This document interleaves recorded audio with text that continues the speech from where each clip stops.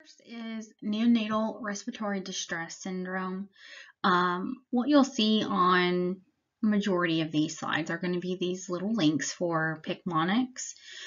So Picmonic has actually updated their website and actually have these cartoon scenarios, stories, and questions related to trying to remember assessment or treatment of different disorders.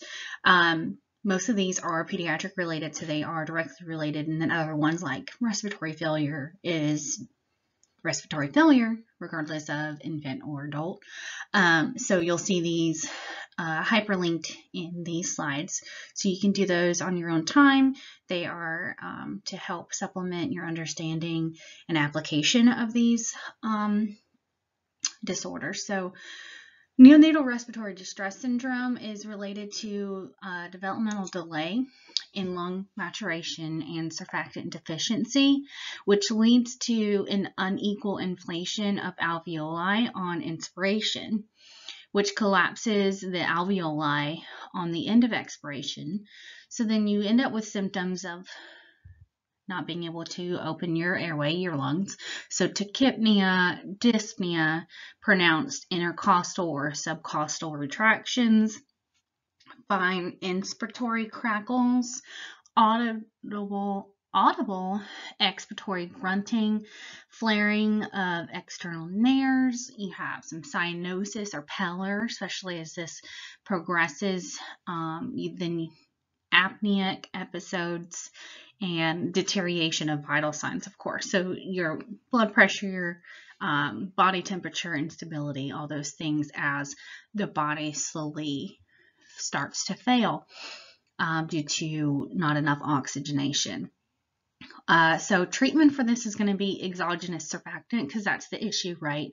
Is the surfactant not being able to keep those alveoli open. So then we're going to treat it with surfactant. So we're going to administer that through an endotracheal tube. This promotes the open airway through opening the surfactant so that it sticks to the lining so that it stays open upon expiration. We're also going to try and open up the airway as much as possible. So in infants, neonates, the position that is best for opening airway is going to be a side-lying position with their head supported on a small folded blanket. So this kind of extends that neck, opens the airway, but in that side-lying position. Okay, so pneumothorax. Pneumothorax is when air leaks into the space between the lungs and the chest wall, so that thin lining. So this can be caused by lung disease, medical procedures, or chest injury. So what we'll see in the client is going to be shortness of breath, difficulty breathing, and hypoxia, especially as this pneumothorax increases in size. You can see in this picture that once the pneumothorax increases in size, that of course obstructs the lung from inflating completely, and the more of the lung that is unable to reinflate after expiration, the more likely we're going to be in a hypoxic state. So we're going to need to decompress that pneumothorax through needle aspiration. So we insert a needle, let that air deflate like a balloon, or insert a chest tube so that it can be continued to be sucked out and make sure that reinflation of that lung does occur and does not get trapped. So this is going to improve respiratory effort and hopefully see signs of hypoxia reversing. That would be the goal. Bronchopulmonary dysplasia is when the infant's lungs become irritated and don't develop normally, resulting in fewer but larger alveoli with thickened walls. So that thickened wall then makes it more difficult for the infant to breathe, to cross the oxygen from into the bloodstream from the alveoli, right? So despite effort of the infant trying to breathe, compensating increased respiratory effort, it's going to be difficult just due to the anatomy to transfer that oxygen to the blood. So this is going to be commonly seen in low weight infants born 2 or 3 2 or more months prematurely. So premature infants are going to more likely have this anatomical condition. Persistent pulmonary hypertension in the newborn. So this is when the infant doesn't get enough oxygen after birth, and when we look into the reason of it, so pulmonary hypertension, the blood is backing up. So this is essentially when the blood skips over its own lungs. Therefore, the blood is not being oxygenated, and then when it is perfused to the extremities, to the brain, to the heart, it is not going to meet the needs of the infant. So this can occur due to meconium aspiration during in utero or at the time of birth, due to infection, respiratory distress syndrome, or a lack of oxygen in utero. Can also occur for diaphragmatic hernia, of course, due to the pressure that is being exerted there, making it difficult for the blood to be oxygenated. So, of course, symptoms are going to be of hypoxia, so rapid or shallow, slow breathing, grunting, retractions, a blue discoloration of the skin, cool extremities, and low blood pressure throughout the body. Remember, this is pulmonary hypertension, so if the blood pressure is high in the pulmonary arteries, in the extremities, it's going to be low. Opposite, right? And then, of course, we're going to have low blood oxygen levels due to not being able to cross that oxygen into the bloodstream. Meconium aspiration syndrome is going to be when meconium amniotic fluid is being aspirated by the newborn. So we're going to see this as trouble breathing in the newborn. Meconium is, of course, the dark green sterile fecal matter that is essentially the first stool of the newborn, and it can occur before or during the time of birth.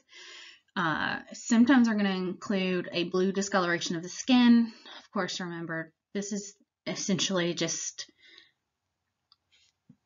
a foreign body obstruction, as well as potential for infection that is occurring in the lungs. So you have the inflammatory response and everything that's going on. So we're going to end up with obstruction, mucus, all this cascade of things, right? So then again, hypoxia. So what you'll see throughout this whole respiratory thing is something that is occurring that is causing the inability to oxygenate, either anatomically or as an effect of. So blue discoloration of the skin, breathing problems. Meconium stained amniotic fluid, of course, is going to be the key here. Limpness of the infant is one of the first signs after birth that this may be an issue. We're going to treat it with antibiotics, of course, to prevent that infection from worsening and causing the respiratory distress from worsening.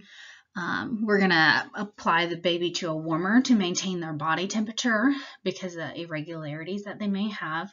And then chest physiotherapy to loosen the secretions in the lungs. We'll talk about that a little bit more in cystic fibrosis later, about what that entails and what that means. So we're just trying to loosen those thick secretions and get those expelled out of the lungs. Apnea of prematurity.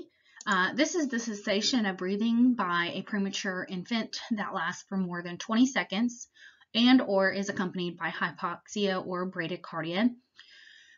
This can be related to infection, hemorrhage, intracranial hemorrhage, seizures, increased intracranial pressure, congestive heart failure, shunting of the blood, pneumonia, hypocalcemia, hypoglycemia, hyponatremia, acidosis, anemia, necrotizing enterocolitis, gastroesophageal reflux, hypothermia, hyperthermia, prenatal exposure to drugs, or postnatal exposure to sedatives, hypnotics, and narcotics, like after a procedure. So there's many different reasons, and so we're going to determine what is the reason, essentially. So that's the first step, determining if it's a central apnea or an obstructive apnea. So is there something that's causing, what is the cause of the apnea? So then we're going to treat it by the cause. If it is an obstruction, then of course the procedure would be to remove the obstruction however we can. If it's due to central apnea, then medications that we can use and interventions are going to be, of course, the CPAP and intermittent mandatory ventilation. That can also help with the obstruction, trying to force that air in, right? But if it's central apnea, caffeine and theophylline are methylxanthines that we can administer to the newborn. This can be through peripheral IV. Eventually, we might need to move it to a central line, but these are kind of stimulants to help stimulate the infant and prevent that apnea from occurring. So caffeine is actually an IV drug for newborns. I don't think I've ever seen caffeine in any other area besides in NICU. So, but this is an IV drug. This is not, oral caffeine, you're giving them soda. This is an IV drip caffeine. Okay, so acute viral nasopharyngitis is the common cold. It's just the fancy medical term for acute viral nasopharyngitis. So this is upper respiratory infection is the other terminology that's used. So this is very common, very frequent in children less than 3. Anyone who is around children, have had young children, know they get the common cold very frequently. So symptoms can last up to 14 days, 2 weeks. It can seem like a very long time. So we're going to treat this with, it's a virus. So unless it becomes a bacterial infection due to the inflammation, you can only really treat it by symptomatic treatments, right? So we're going to treat their discomfort, their fever with antipyretics. So that's acetaminophen and ibuprofen. We're going to monitor for complications. So look at this box 40.4, page 1132. So this is going to go over some complications of when acute viral nasopharyngitis, the common cold, actually becomes a concern, which is not very common.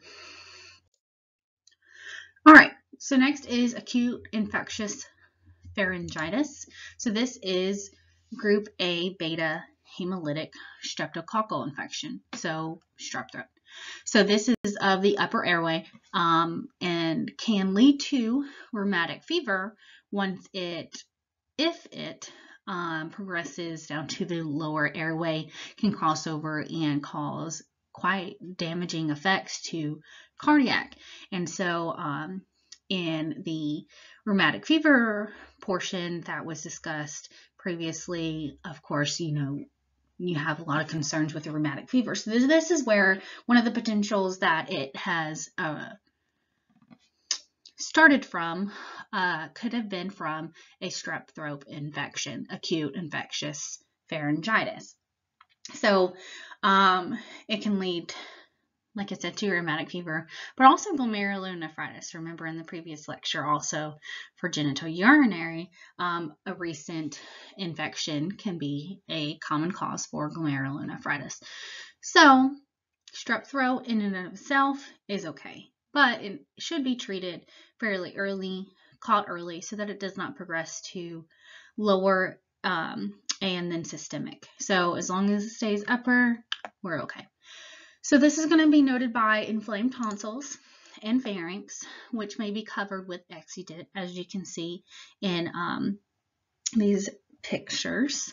We have the infectious state of the infection is going to be up to 24 hours after antibiotic therapy has started.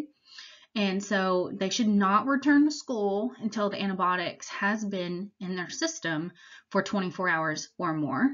We're going to educate about, trying to prevent the spread of infection by placing their toothbrush after the 24 hours of antibiotics to prevent re-exposure of the strep from their toothbrush to now the antibiotic-treated child.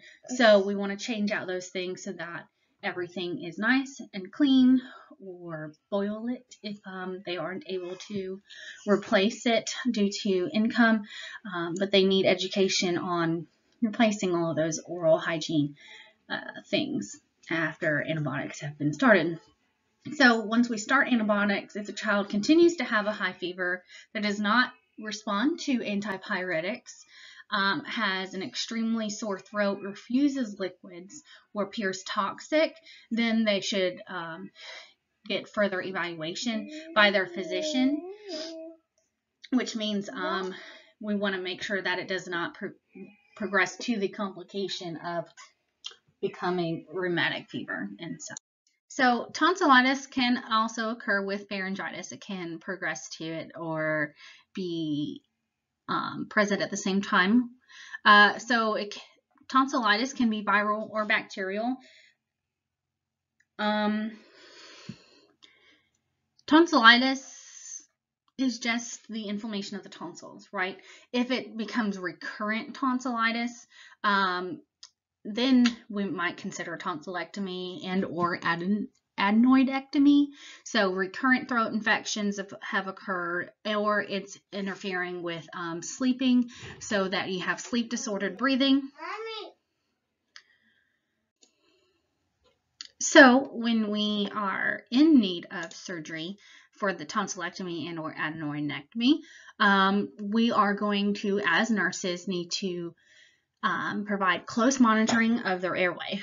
They already had a very inflamed, potentially obstructing airway. That is why we decided to do the surgery, because we're having obstructive sleep disordered breathing. So then you have surgery, you have cutting, you have inflammation, you have bleeding. So we're going to need to monitor this very closely. This can be quite an emergency situation after a tonsillectomy. So close monitoring of airway and breathing, and for bleeding and hemorrhage is going to be your key factors here as the nurse. So, and then we're going to, of course, need to alleviate discomfort with antipyretic or analgesic drugs. But our first concern, airway, breathing, circulation, right? And then we can manage pain and discomfort. Hemorrhage can actually occur up to 14 days after surgery. So this is not just in the immediate post-op. This is education that needs to be provided to the family members to monitor for. And so symptoms are going to be of tachycardia, so increased heart rate.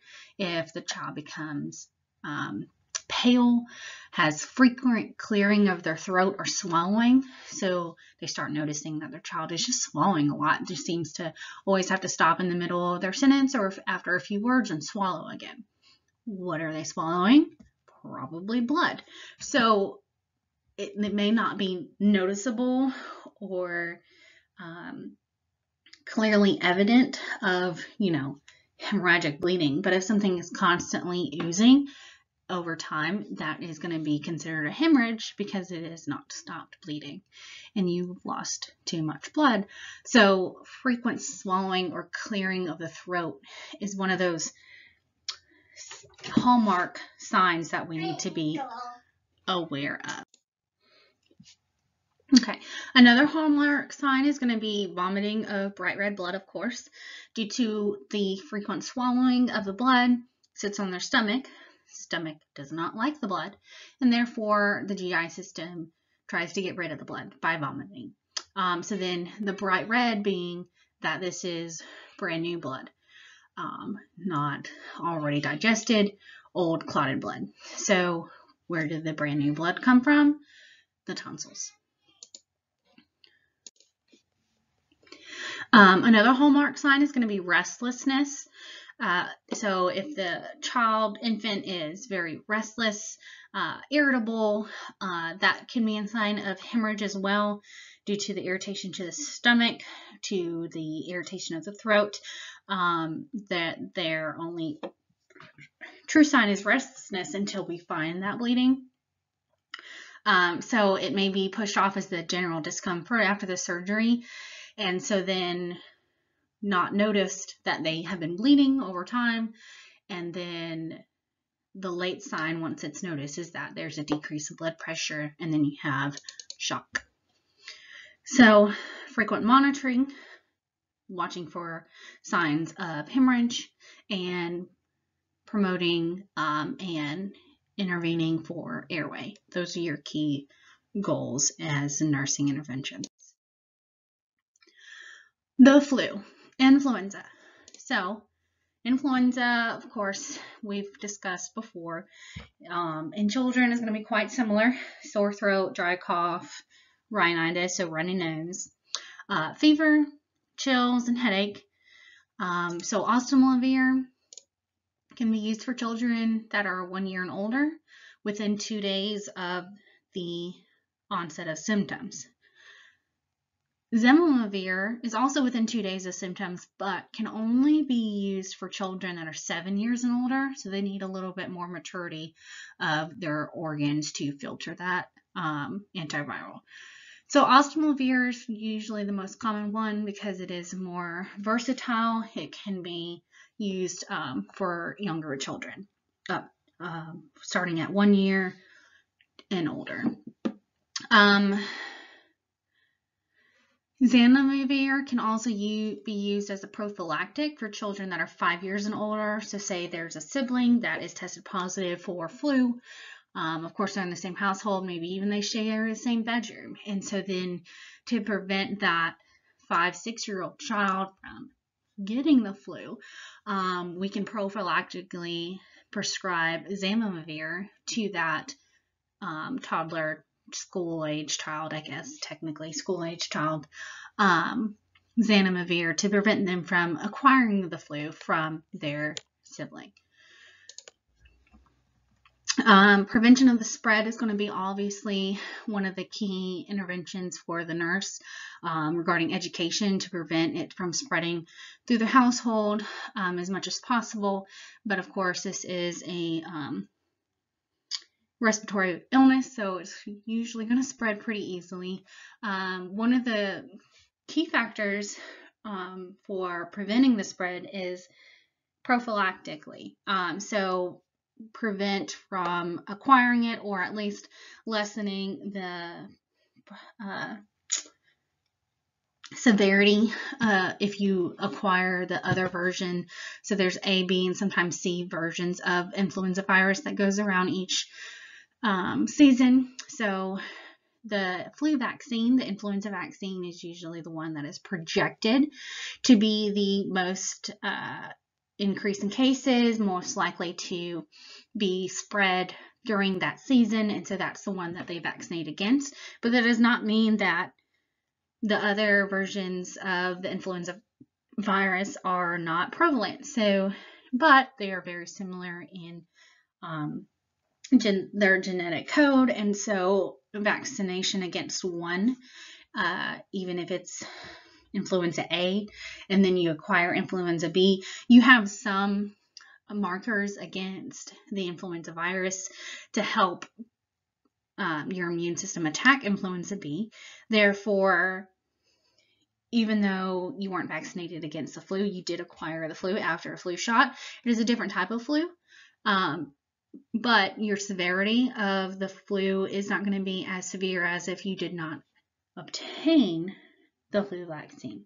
They've seen this through clinical trials, evidence-based practice, and so the best way to not only prevent you from getting the flu, but also decreasing the severity of the flu if you were to acquire influenza is to receive an influenza vaccine, which of course would be seasonally, so every year receiving an influenza vaccine. Otitis media. So this is an ear infection of the middle ear. So you'll see presence of fluid in the middle ear with signs of illness. So this is very common in young children. It usually follows an upper respiratory infection, so like a common cold. So then this fluid builds up in the sinuses, builds up and gets trapped behind the tympanic membrane. So again, this is the middle ear. This is not an external ear infection, which is usually like swimmer's ear. So there's a difference in here. So make sure you understand the difference in otitis media and otitis externa. So symptoms of otitis media, inner ear infection, middle ear infection, is going to be ear pain. Of course, fever may or may not be present.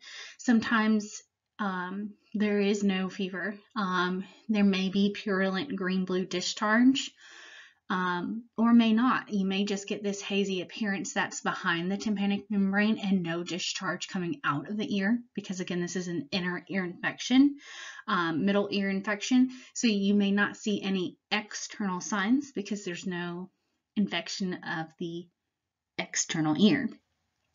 So the child may exhibit fussiness or irritability.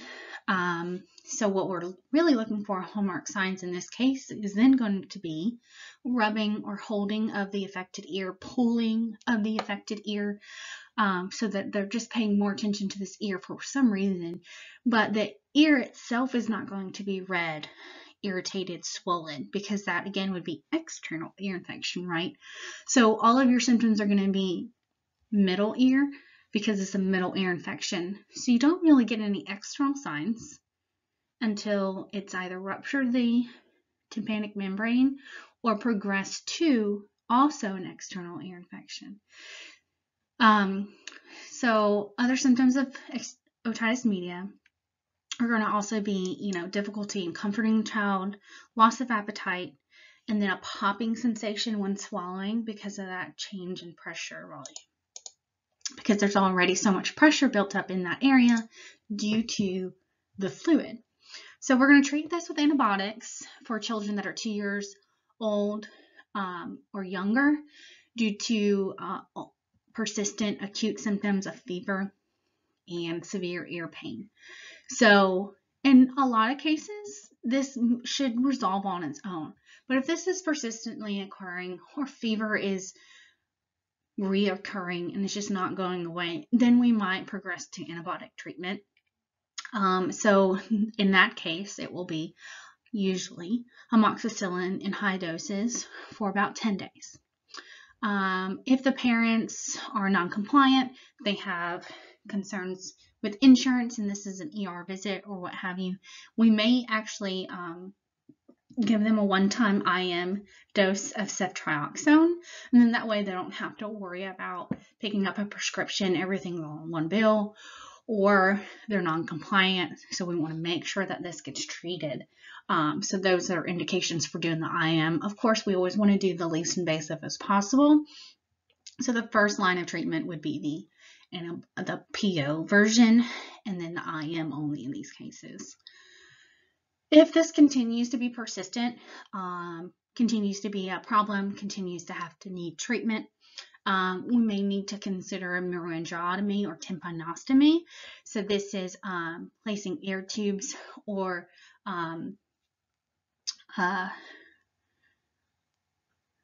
surgery to the ear to prevent this from reoccurring and reoccurring and reoccurring. We can also provide education to the family about trying to prevent this from reoccurring. So what could be happening is feeding the infant in a lying down position.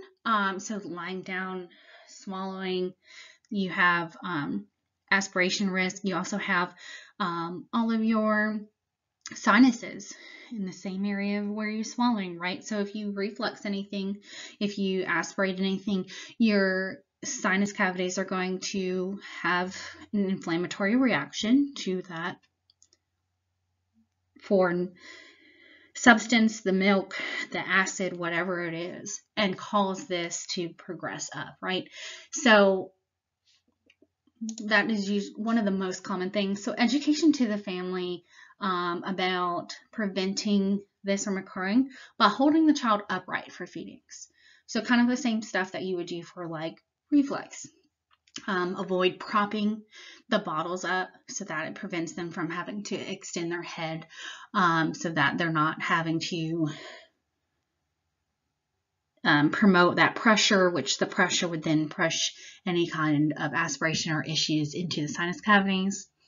Of course, maintaining their immunization so that they're less likely to have severe respiratory infections or other types of infections, because again, this occurs usually after an upper respiratory illness.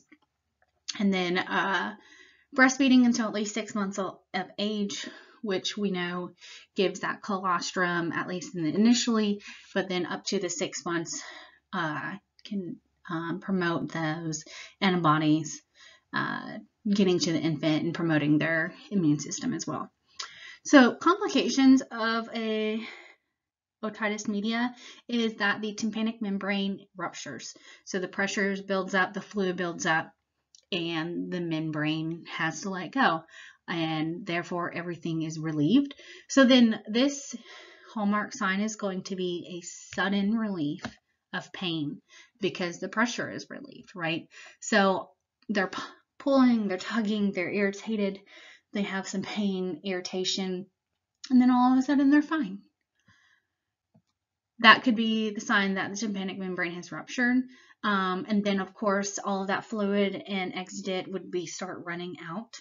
So that would be another sign, but not the first sign. The first sign would be that sudden relief of pain. So that is, of course, a complication. We need to treat this as soon as possible so that there is not an issue with hearing in the future. We need that tympanic membrane to hear. You know, that's our eardrum. Okay. Infectious mononucleosis. So this is mono, or commonly known as the kissing disease. This is caused by the Epstein-Barr virus, which is transmitted through saliva. So sharing drinks, water fountain disease, kissing disease, things like that. So common in ages 15 to 24-year-olds old. Also can be contracted through mucus and tears.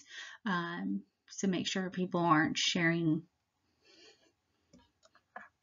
items. It's gross.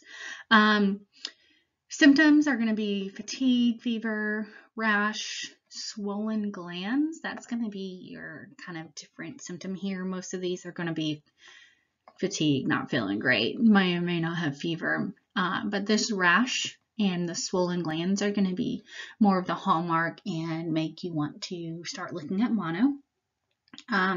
So we're going to treat this, of course, as with most viruses, symptomatic relief, right? So rest fluids, over-the-counter pain or fever reducers, symptomatic relief. That's all we really can do.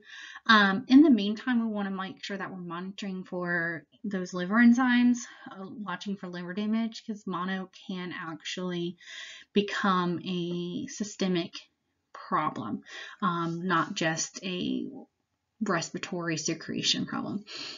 So in the meantime, while these children are contagious, they do need to stay away from other children, make sure that they aren't sharing toys, water bottles, drinks, not sharing spoons, knives, toddlers, school-age children, they like to share. This is when they're starting to develop friendships and things like that. So this can spread very easily among that age group. And then again, you'll see it rise again in the high schooler stages through kissing and sharing of water bottles at a water fountain and things like that. So those are kind of the two most common ages. Acute epiglottis. So this is a medical emergency. So this image on the left is the normal opening of your esophagus, your airway, right? So you have an opening there you can breathe through. However, in the case of the one on the right, which is acute epiglottis, this is severe inflammation, which then closes off the airway. And as you can see in this image, they had to intubate in order to preserve this airway. So this is an abrupt onset that can rapidly progress to severe respiratory distress.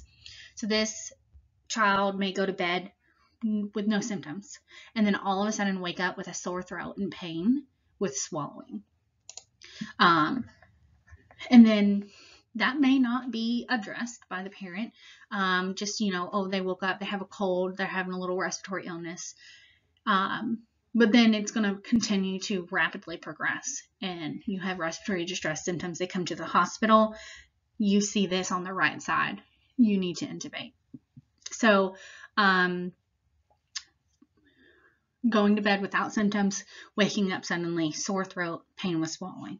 That's kind of the first kind of situation that you hear from these parents when they're telling you what happened once they report to the emergency room.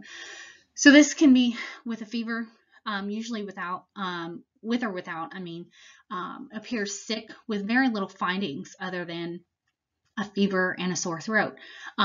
Trends of the client, sitting upright, leaning forward, kind of that tripod position, trying to breathe, right? So their airway is slowly closing off. So their body is trying to compensate in this tripod position, trying to breathe.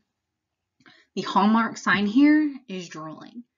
So that sudden inflammatory response that's occurring, we all know causes that mucus in the mouth is going to cause saliva. So there's drooling. They're having difficulty swallowing already. Where's that saliva going to go? Outside of their mouth. So they're drooling. So drooling is the hallmark sign here that, cold respiratory symptoms. Oh, they just have a sore throat. They have an upper respiratory infection. They just woke up in the middle of the night. It's probably just a common cold. But if they're drooling, that is a red flag.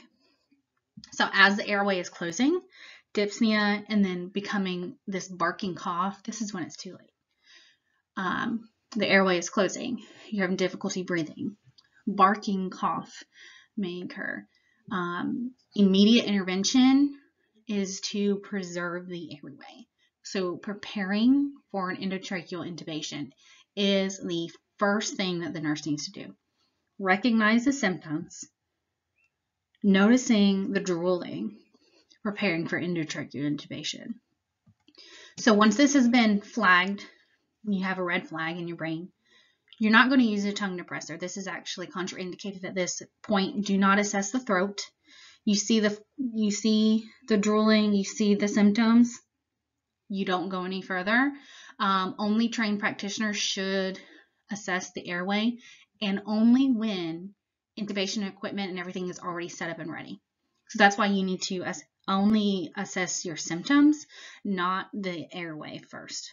Key there, okay? Once everything gets set up, then the practitioner assesses the airway, because then any kind of gag reflex, any kind of minor trauma with this tongue depressor might be too much inflammation, no more airway. So having everything ready so that as soon as the airway is assessed, then you preserve the airway. IV access with IV infusion is going to be indicated, of course, just with like anyone that's being intubated. Humidified oxygen via a mask or blow-by on nasal cannula for younger children, if this has not progressed to the point of requiring intubation as severe in this picture on side B. If this is noted early on, maybe promoting oxygen, monitoring very closely that swelling.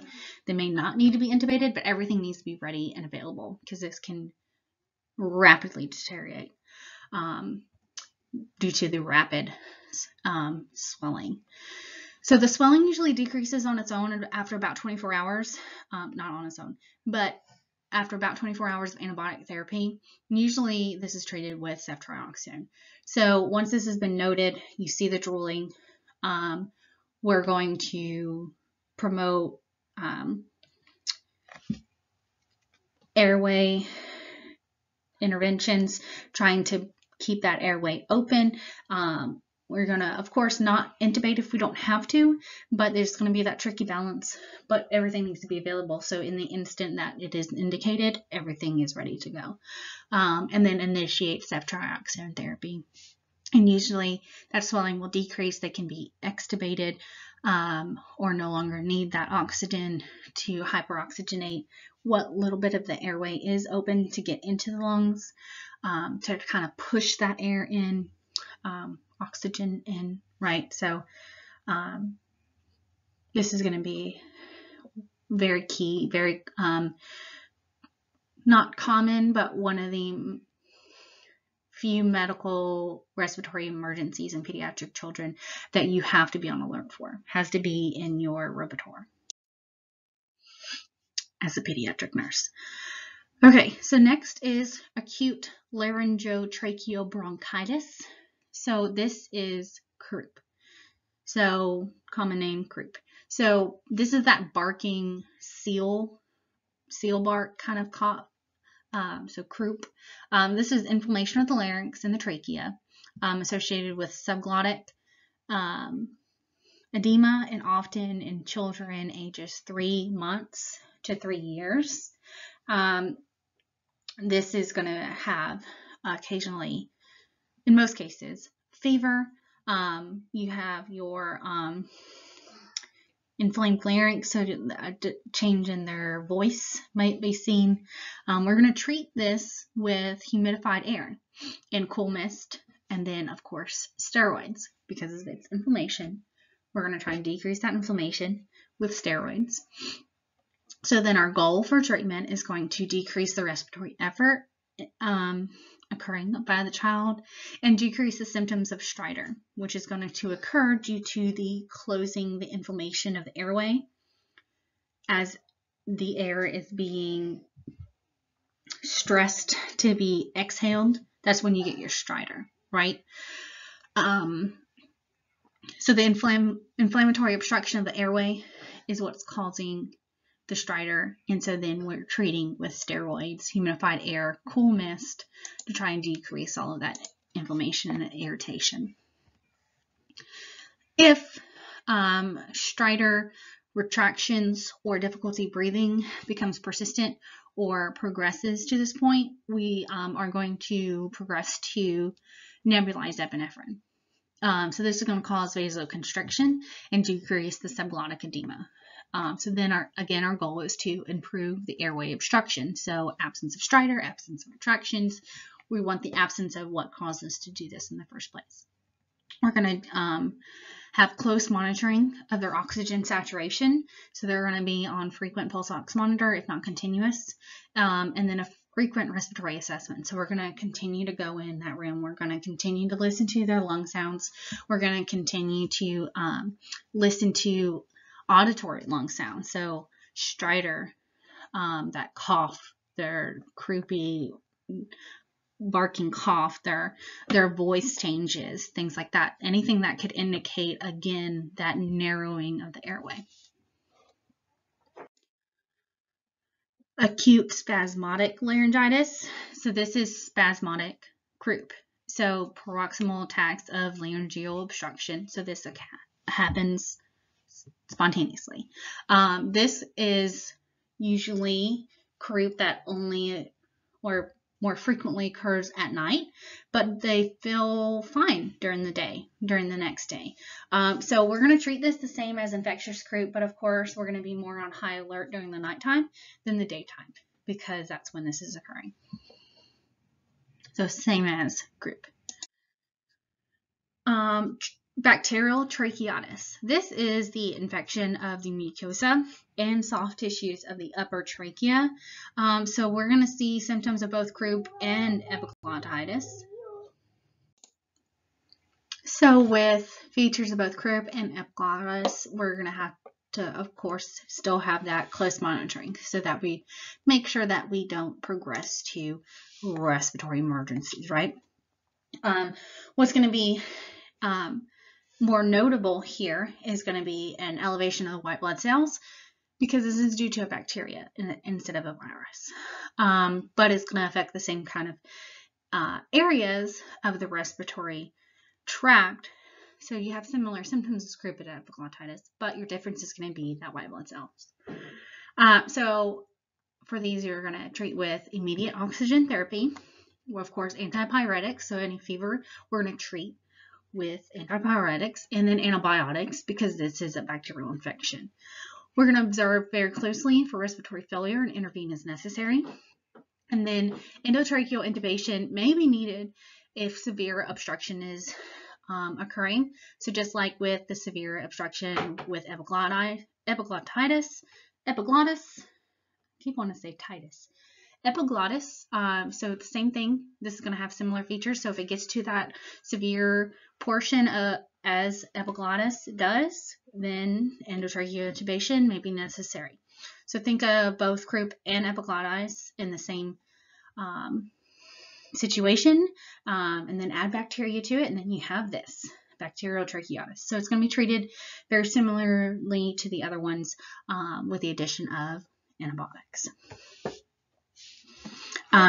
Early recognition is going to then, of course, be key, just like with epiglottis.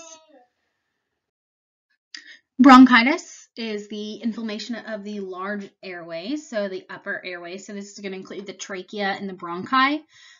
This is going to be associated with upper respiratory infections. So then symptomatic treatment. So we're going to symptomatically treat the upper respiratory infection and the inflammation that is occurring in the upper airways. Bronchiolitis is the inflammation and swelling of the smaller airways, so the bronchioles. This is when it can be a little more detrimental, closer monitoring. Once it progresses to this lower airway, it's going to be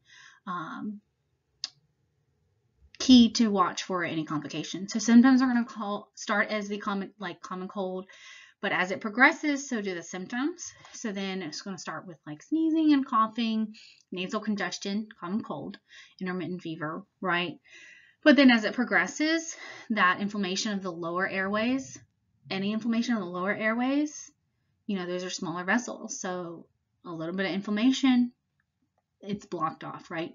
So then we're going to have apneic episodes, symptoms of hypoxia.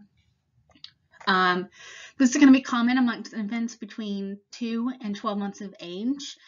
Severe cases may need to be treated in the hospital, but most cases will be able to be treated at home with symptomatic treatment and prevention of the spread due to whatever virus that is causing this. So just monitoring for those complications, and if it is severe, may need to be in the hospital.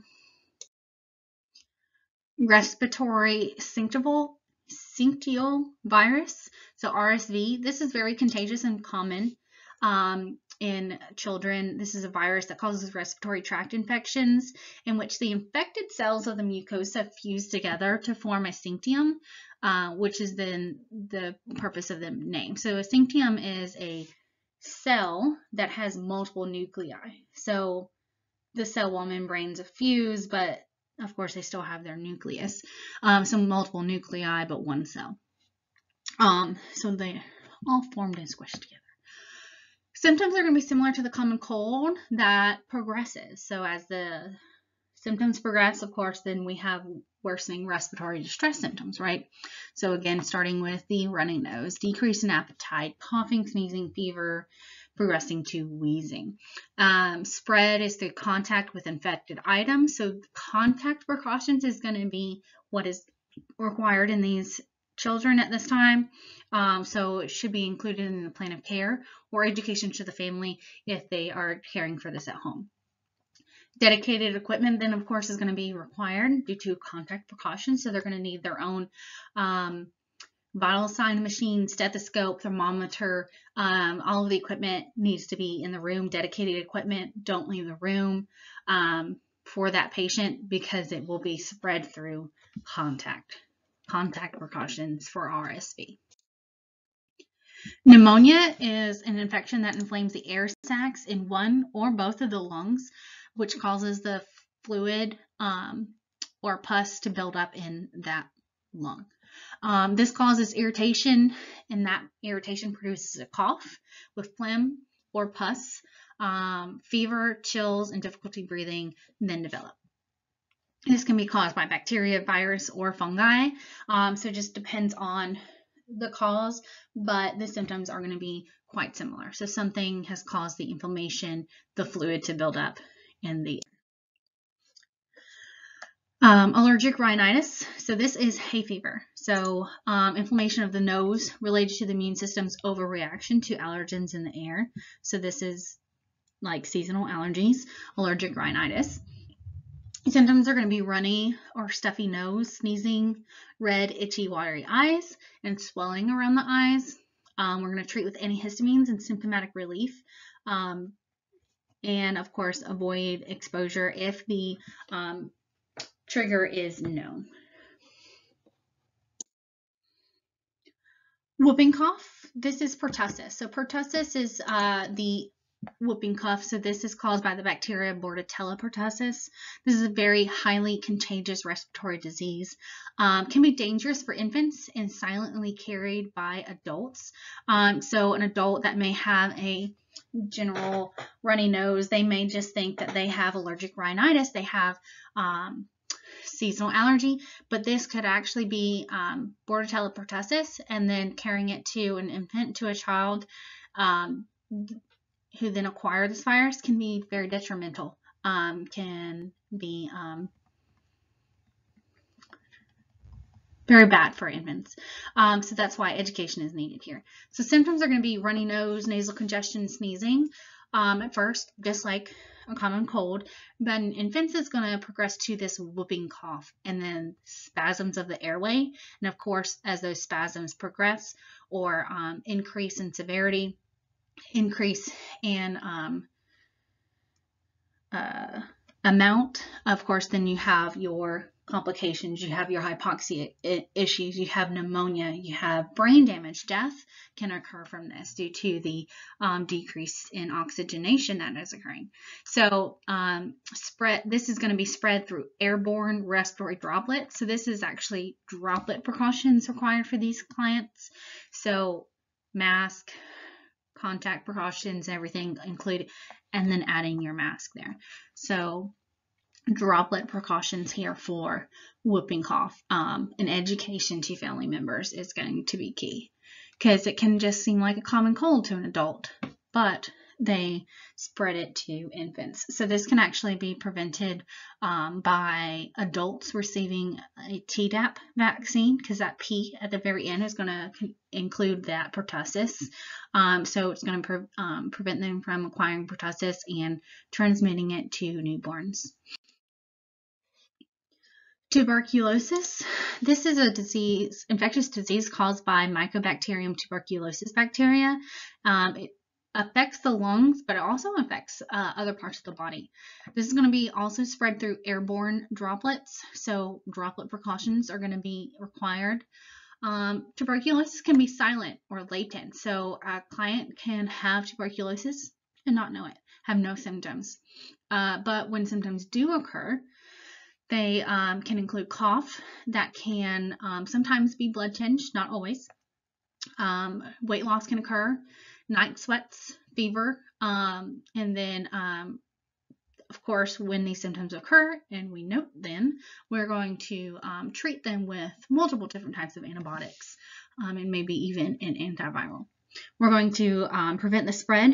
So there are some key things here about how to prevent the spread of tuberculosis. Foreign body aspiration. This is very common in pediatric clients. So this can be from peanuts, popcorn seeds, hot dogs, grapes, anything that is circular, round, getting stuck in their esophagus, in their airway, choking. So it's key for toddlers when giving these types of food to cut them up for them. So hot dogs cut in half so that if they do choke on them, they at least still have half of an airway open. Grapes, cut them in half, things like that. And very closely watching them if they do give these to their children whole. Never leave them alone to eat these, or somewhere where you can't get to them, like buckled up in the back seat in their car seat. You can't get to that child while they're eating a grape and choking. So being mindful of food items that can become choking hazards.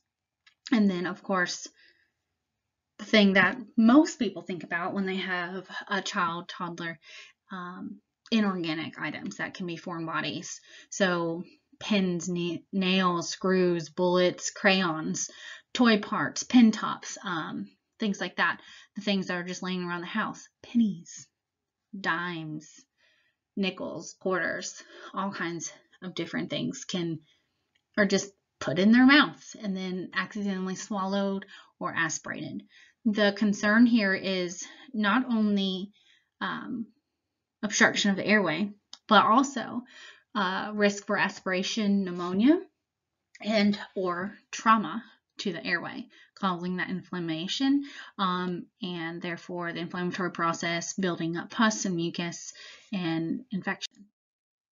So then you have aspiration pneumonia is due to something being aspirated, of course, so it can come from the mouth due to foreign body that has been aspirated, or it could have come from the stomach and refluxed and then aspirated. So anything that was supposed to go or not supposed to go into the airway is now in the airway. That inflammatory response occurs, builds up, and creates the infection in the lungs.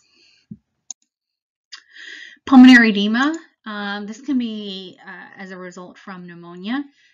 This can be mild to extreme. Breathing difficulty, cough can be present. Chest pain and fatigue are common. Supplemental oxygen and medications are going to then be needed to remove that fluid volume. So pulmonary edema being excess of blood, right?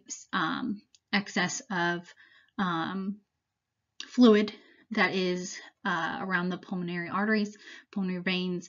And so then what we're going to do is try and pull that fluid off. So treating the cause. But we're also going to need to treat the effect, which is going to be hypoxia. So we're going to treat with oxygen, and we're also going to treat with removing that fluid by diuretics or any kind of medication to pull that fluid off, and controlling blood pressure so that there's less pressure on the lungs at that time. Acute respiratory distress syndrome. This is a type of respiratory failure characterized by the rapid onset of widespread inflammation in the lungs. We're going to see this as shortness of breath, rapid breathing, and bluish discoloration. I mean, it's respiratory failure. So you have this hypoxic state. This can be often very fatal to children. Other common terminology that's used in this case for acute respiratory distress syndrome is wet lung or drowning lung, and that's because this is fluid buildup for whatever reason. It could be sepsis, could be pneumonia due to injury, blunt trauma, blood, something that is wet affecting the lung, which is not allowing the lung to then oxygenate blood. So this wet lung or drowning lung is preventing oxygenation of the blood, right? So then we're going to treat with oxygen. We may need to also consider mechanical ventilation. We're going to need some fluid management. So what is the cause of the fluid? If it's too much fluid, then of course we may need to restrict fluids if it's due to kidneys or whatever that's causing it. Respiratory illness, fluid management may be indicated, diuretics may be indicated, blood pressure medications may be indicated, kind of similarly to the pulmonary hypertension, but this is much more severe and usually occurs quite suddenly. Smoke inhalation injury. This is damage to the airways caused by breathing in of harmful gases, vapors, and particulate matter contained in smoke, of course from a fire. This is going to be seen as coughing, trouble breathing, scratchy throat, runny nose, irritated sinuses, wheezing or shortness of breath, or chest pain. So hallmark thing here is going to be a soot in the nose or the throat. That soot being an foreign body. You have chemicals in there. It's going to cause inflammatory reaction. This is going to occur very quickly. Response to this is quite sudden. So seeing the soot, you're going to need to preserve that airway. So intubating to save that airway. So ABCs again here to prevent that airway from closing, which could be in any moment as a reaction to the soot. So you see the soot, you need to prepare for intubation again. Okay, smoke, tobacco smoke exposure. This is any bystander. So the concern here, of course, is pediatrics. Children and bystanders breathe in the same dangerous chemicals that the smoker inhales. Studies have been shown that the same chemicals that are inhaled by the smoker are exhaled and then inhaled by a bystander.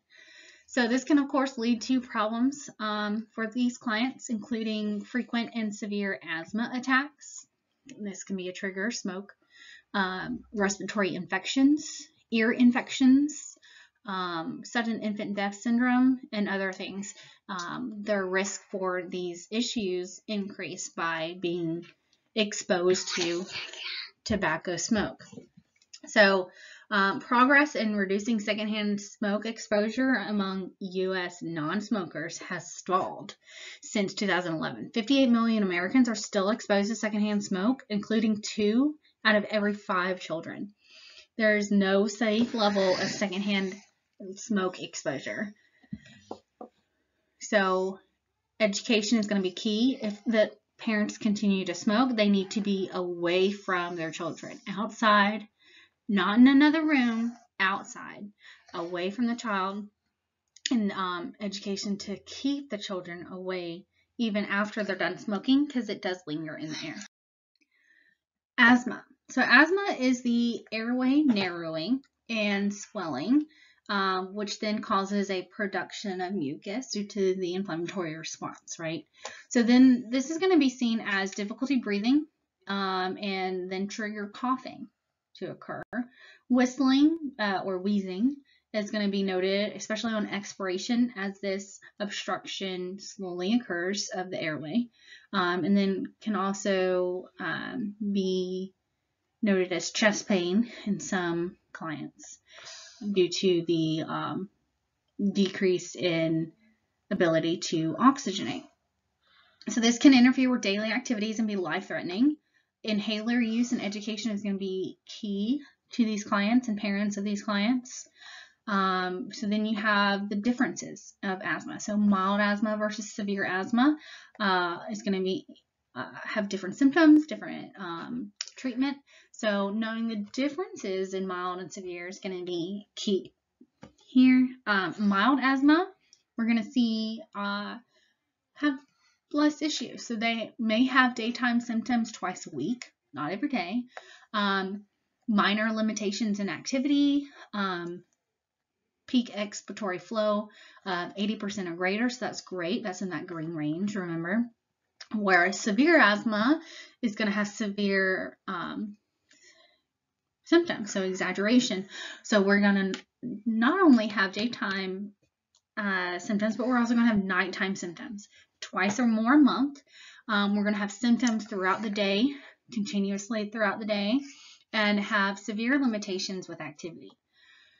Treatment is going to be with inhalers based on the plan, based on the severity, so depending mild versus severe. So it may include a range of things.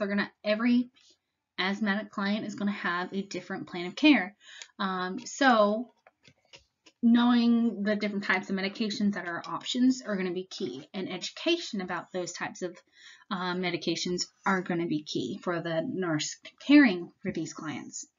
So glucocorticoids may be used. These glucocorticoids are the long-term control medications. So this is fluconazole or budesonide. Leukotriene modifier, such as monoclast, is used as a preventative or maintenance therapy. And then short-acting beta-2-adrenergic agonists, such as albuterol. These are your rescue inhalers for sudden or acute asthmatic attacks. So again, knowing the difference of these, education is going to be key. You're going to need to know the differences between these and recognize the names for these different terminologies, classifications, I mean. Education also is going to be to avoid triggers, of course. So any known triggers, any exacerbation that has occurred in the past, such as to activity, exercise, things like that. Rinsing their mouth after the use of the steroid medications, glucocorticoid steroids. So rinsing their mouth to prevent that opportunistic infections. And then checking their PEF twice a day. So they're going to do that peak expiratory flow monitor twice a day, hoping to get into that green range every day. Any kind of non-green, yellow, red, if yellow or red occurs, they're going to have on their plan of care, they'll have their little treatment plan of what then should they do next. So it's kind of like an algorithm for them to use at home. Also, education is going to be to maintain medication regimen, especially prior to physical activity. So if they plan to go outside, play rigorous, that is fine. Just making sure that if the preventing any type of triggers, maybe using a bronchodilator like albuterol before they go outside, that's fine. They're usually not having to be limited from physical activity, especially mild or controlled asthma. Usually don't have any restrictions. It's when you get into the severe asthma, the repetitive asthma attacks, that's when we may have to, but in general, most people don't have to be restricted from activities. Okay, cystic fibrosis. This is when the body produces thick and sticky mucus that clogs the lungs and obstructs the pancreas. This is going to be one of those pediatric problems that is going to be common. I don't know if it's quite the word, but important to know how to recognize, treat, and educate about for when cystic fibrosis does occur in these pediatric clients. Being anywhere in the pediatric world of nursing, you're going to need to know about cystic fibrosis. This can be life-threatening in these clients and tend to have a shorter than normal lifespan. So we're going to see symptoms are going to include cough, repeated lung infections because that mucus being stuck in the lungs, and inability to gain weight and fatty stools. So it's kind of not really anything that is, okay, you have cystic fibrosis, or you just have repeated upper respiratory, lower respiratory infections, right? But the diagnostic key here is going to be hallmarked by positive sweat chloride test. So these clients usually have an increase in sodium and chloride levels in their saliva and in their sweat. So there's other diagnostic things that we can do, of course, like chest x-rays, blood work, things like that, to rule out other things. But the hallmark positive diagnosis is going to be noted by a positive sweat chloride test. So that's key. Treatment is then, of course, going to be alleviate that thick mucus from the lungs to prevent blockage of the airways. So we're going to do this by a bronchodilator followed by chest physiotherapy, CPT. So the bronchodilator, of course, is going to open and dilate the airway to open and promote the expulsion of the thick mucus. And then the chest physiotherapy is going to involve percussion of the chest, vibration, and postural drainage, which is going to be done in the Trendelenburg position. Hold on. And then which is going to allow the mucus to be removed and expelled from the lungs. So CPT is going to be done not near meal times, of course, so we need to do this at least 2 hours from a meal to prevent aspiration of the food products. It's also going to be done during the client's expirations, so we're going to beat on the chest during the expiratory periods about 2 hours away from meals to prevent those aspiration risks. percussion and vibration of the chest is going to promote movement of those of that thick mucus. Dilation is going to promote an easier of that airway from being opened up, so that that mucus is no longer stuck and thick. And then, of course, hydration fluid therapy is going to be key, so that we thin the thick mucus. So those are your three key treatments there for cystic fibrosis.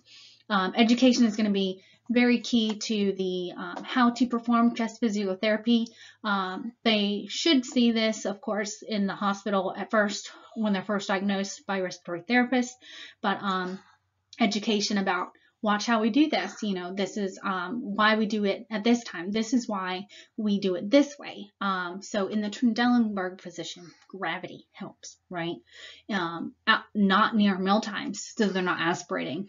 During expiration, not inspiration, so that when they're inhaling and we expel mucus, they're not then re-inhaling the mucus that we're trying to get out. So there's reasons for each portion of this. There's a specific reason for how chest physiotherapy is done, and that's where your education is going to be key to these clients and parents. Obstructive sleep disordered breathing. This is breathing that repeatedly stops and starts related to or during sleeping. Obstruction can be due to inflammation of the tissue or tongue, or any other obstacle that obstructs the airway during this sleeping process. So relief of the obstacle is going to be one of the treatment options, or treatment with forced air, so to keep the airway open. So this can be done through use of a CPAP. Forcing that airway keeps that blocked airway forced in the open position. All right, respiratory failure. This occurs when this lung cannot get enough oxygen into the blood. This causes CO2 to build up and causes damage to the tissues and organs that are being then delivered this hypoxic CO2-ridden blood, right? So further impairing oxygenation of the blood and slows oxygen delivery to the tissue. So then, of course, your signs and symptoms are going to be of hypoxia, of respiratory distress. So you have tachypnea, your respiratory rate that's different in your different age groups here, your dyspnea, retractions, grunting, nasal flaring, apnea, altered mental status due to your hypoxic state, and then, of course, pulse oximetry measurement is going to be less than 90% on room air. So you have your different causes here. It could be due to a decrease in the pump or an increase in the load, but one is going to eventually cause the other, so both are going to be present as a result from the hypercapnia, the increase in CO2.